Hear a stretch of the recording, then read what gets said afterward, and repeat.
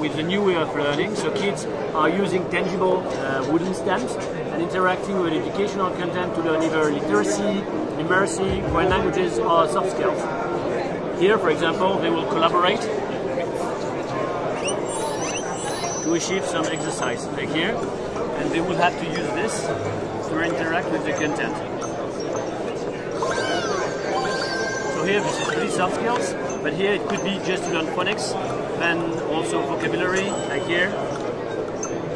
So they will learn, for example, to pronounce things right.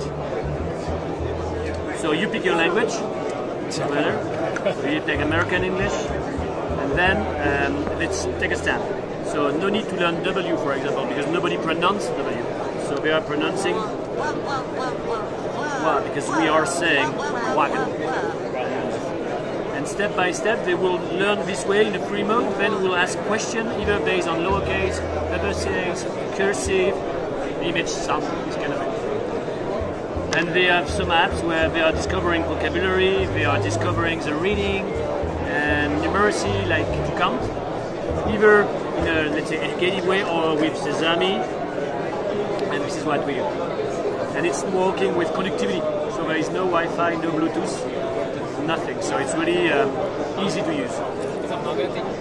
Yeah, so it's the system can detect it with the enlargement indeed.